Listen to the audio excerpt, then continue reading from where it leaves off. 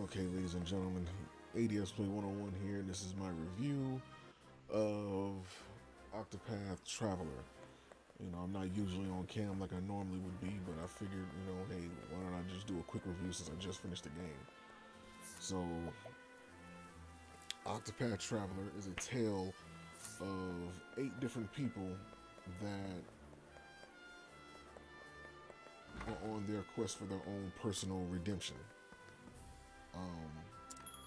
There is Trissa, the merchant, Hannet the hunter, Elfin the apothecary, or the doctor, basically, that was what they called him back then. Ophelia the cleric, Cyrus the scholar, Therian the thief, Alberic the warrior, and Primrose the dancer. And in the beginning of the game, you get to decide whether or not which one you get to pick, and that's going to be the main story of the game. It all depends on which character you pick. You can pick anybody who's going to be the main focus, right? Because once you complete their story, the credits is going to roll, and technically that will be the quote-unquote end of the game.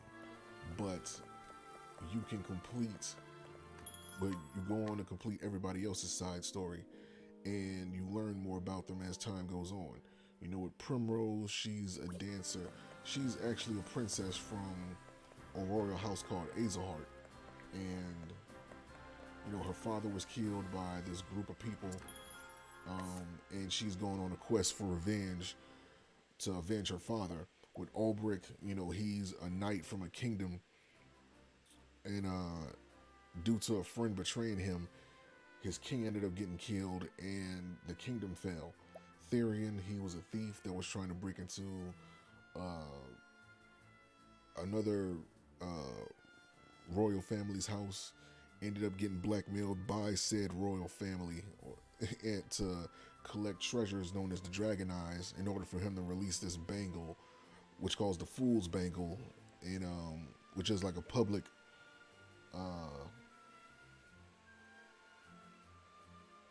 display of shame for a thief. Like you've gotten caught, basically. Cyrus, he's on a quest to retrieve this evil tome known as the Far Reaches of Hell to prevent it from falling into evil hands. Ophelia, she's a cleric on the mission to relight the flames of, basically, like the flames of light, and at her sister's steed. Alfin, he's a traveling apothecary trying to travel the world to prevent others from getting sick. Hannet, she's on a quest to find her master who disappeared. And Tressa is a traveling merchant traveling the world to learn the trade. So there's 8 different people you can learn from.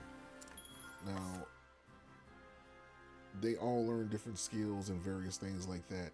But what's crazy is that in this game, that they have destinations where it would seem like they would cross paths with each other, but they don't. So, for example, just a quick example, Hannet's hometown of a place called Duskborough is actually the final destination for Cyrus.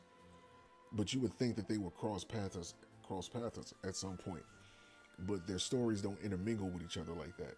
They have traveling banter, they talk to each other on the road, but they don't have their stories don't really mix, and quiet is kept. There's a follow-up game called Octopath Traveler 2 where they actually seem to fix this, where the characters actually have, stories that cross over with each other. So that's going to be cool to see. Now, every character has 4 chapters to their story. And in this game, grinding is a must because there's difficulty spikes that, you end up being in places, as you're traveling, there's caves and things like that you can use to grind, but there's also areas that you're going to have to, that you may end up having to pass up or might accidentally travel into where the monsters are far beyond what your levels are. And that's indicated by the danger level that you see that appears at the end, at the bottom right corner anytime you travel anywhere. Let me see if I can show this real quick. See, notice that when you travel somewhere, it has the danger level. The danger level here is 11, but if you go elsewhere, the danger level might shoot up to like 45 or something. So you really have to be careful where you go, and how far you travel if you're going to do certain people's storylines. You're going to end up crossing over into those dangerous areas. So it's important for you to grind in this game more than anything. Now, of course, there's weapons and things like that that raise and lower your stats. In this game, there's skills you can learn and things of that nature. And you can equip those skills to your characters. Now, in this game, every character, there's like 8 jobs based on the default jobs of the 8 characters in the game. And each of the characters can switch to a different job that can increase, you know, their stats in different ways based on how you want to play them. You know, for example, with Primrose, her default job is a dancer, and she uses daggers and uses abilities that buff the that can buff the team or her teammates. That can make them stronger or increase their defenses and things like that. And say if you wanted to make somebody else a dancer, once you find, you know, that there's 8 different shrines for the default secondary jobs. And if you wanted to make another dancer, you could, because the way the game reads it is like, okay, Primrose is a dancer by default, but somebody else can add the second job of a dancer as well, right? And learn the same skills that Primrose has, and the support skills as well. But once that one person adds that secondary job, nobody else can be a dancer after that because it's locked. You know, so you can only have one additional person with the same job, basically. Now, on top of the 8 default jobs and shrines, there's 4 advanced jobs, which you see the characters have right here. There's a sorcerer, a war master, a rune lord, and a star seer. Now, every job has a certain amount of weapons they can use, and by switching job classes, you can see, you know, you can add to, you know, there's some people that have default jobs that only lets them use one weapon, and by switching them over to a different class, you can increase the amount of weapons they can use, as well as their stats that may benefit them in the long run. So that's something cool. Overall, I really like the game. It's that traditional RPG feel that I never really felt in a while. You know, most of which in part I haven't played too many RPGs like this, too many turn-based RPGs. And the battle system is cool as well. Let me see if I can go to the battlefield real quick and just demonstrate how this works. I'm severely over-leveled for this place, so the battles won't even feel like battles. The thing is just a demonstration. Let's just walk around. This is danger level 11.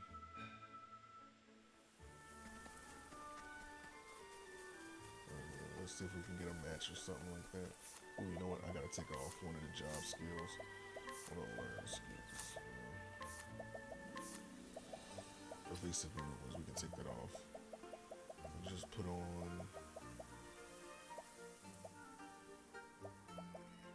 I don't really need nothing for him, really.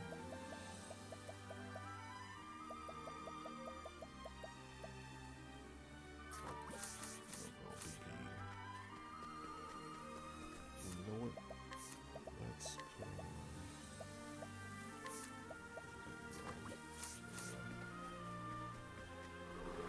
There we go. Okay. So the way the battles work, you notice the little dots that's going above their head? That's what's called BP. Now every turn you don't use BP, you gain another point of BP skill. So let's just go to defense real quick. Not. No, you don't. Think not.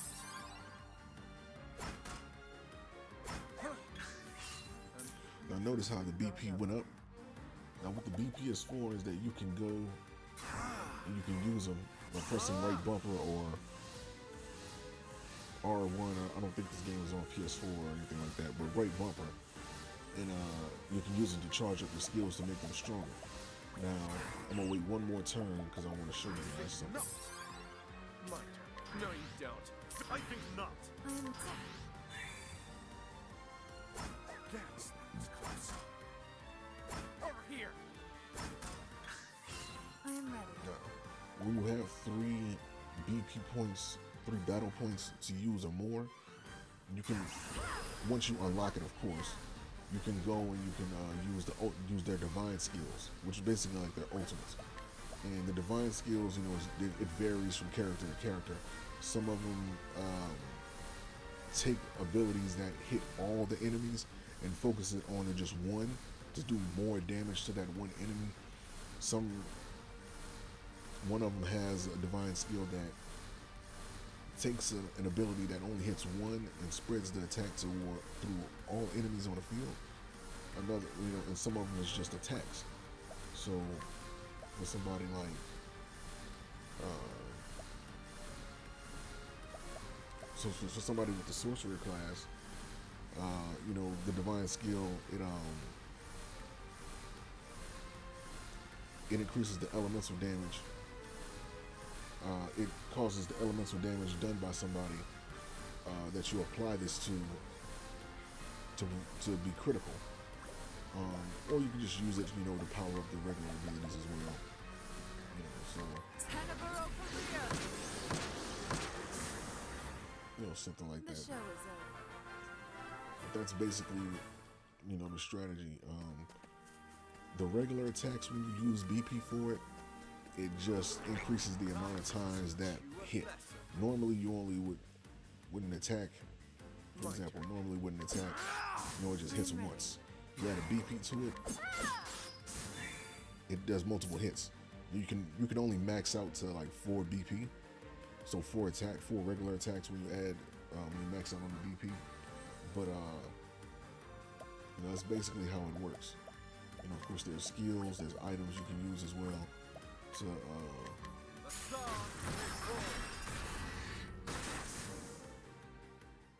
to get your, you know, to work your way to victory and things like that. Of course, it grades you. You get items sometimes, and BP as well.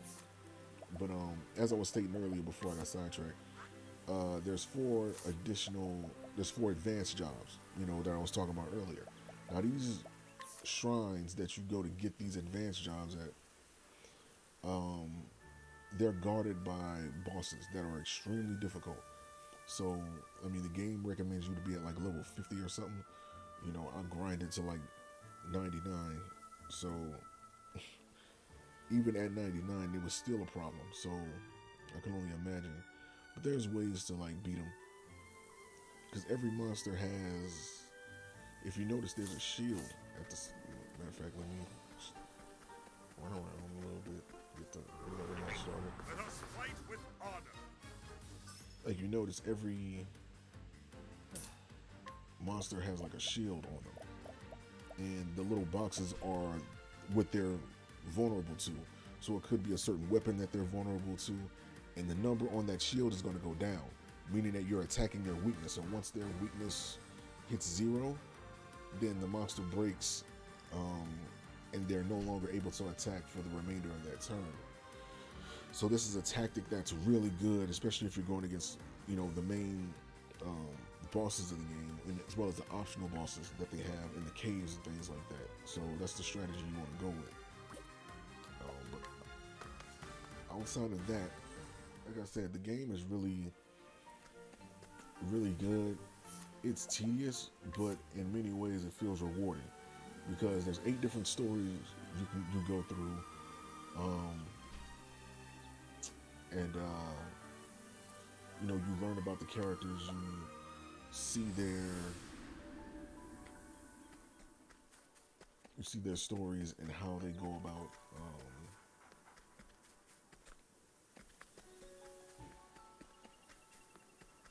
this ain't Dustboro, this is Swarky. My bad. I said Dustboro was handed to hometown. It was Swarking, my bad. But still, the point I made earlier remains as far as that goes. The character stories intertwining with each other. But I think the game is really good and very vast. I think this was for free on Xbox Game Pass, so if you guys wanted to check it out, go right ahead. As you're playing through the game, and when you hit a town where the next chapter for a character will start, you got the option of whether you want to jump into that chapter right away or do it later. Because oftentimes there's things you can do around the area. So the last thing I want to talk about is every character's like ability. So each individual character has an ability that they have that they can use. So for example, with Primrose, she has a lure which allows her to basically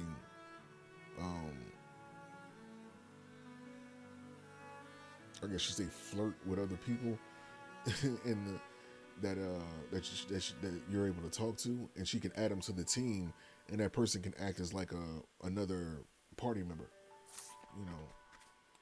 and Ophelia kind of has like something similar, where it's called Guide.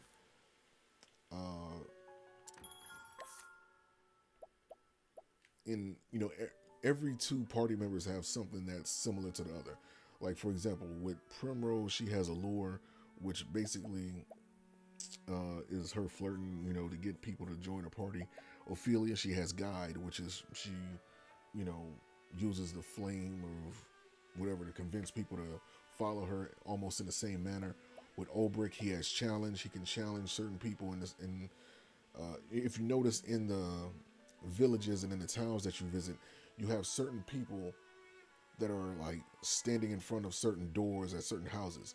Oftentimes than none, those houses have like special weapons and things inside that you can get and give to your party members. So you would have to fight that person or challenge them with either Olbrich or Hannet, because both of them basically have the same trait. And just in order to, you have to beat them in order to get them out the way so you can go into the building. Therian, he has the ability of stealing, which allows him to basically steal items from people, such as you see right here. But at that same token, Tressa, she has the merchant ability or the buy ability that allows her to purchase items from people. Now, there's some items that you're just not going to be able to steal. Not because Therian isn't high level enough. Not because Therian's level isn't high enough for him to successfully steal anything. It's just that some items are like the forbidden weapons and personal items from certain characters that you're just not going to be able to take unless you pay for them. So, or unless you reach a certain point in the story for that character, or in that chapter for that character. But you have to be careful, especially with like the stealing ability, or the scrutinize ability, or the inquire ability that Alphen or Cyrus has, because you only get so many chances to do these things. So it's recommended that you save, because the town in itself could start to distrust you and won't give you any information for any chapters or anything like that. So you can redeem yourself by restoring your reputation at the tavern, but it's going to cost you some money, But yeah. But all in all, the game is great. I think it's good if you ever want to try out an RPG that is going to have you do some work. I would say try it out. It should still be free on Xbox Game Pass as of me saying this right now. If not, then yeah, I mean, I think it's still relatively cheap on like Steam or Nintendo Switch, which is the original console it was on. But yeah, so give it a try. But in my opinion, I think the game is good. I give it a thumbs up, so try it whenever you get the chance. So thank you guys for watching. Peace. And I will see you guys next time for more gameplay.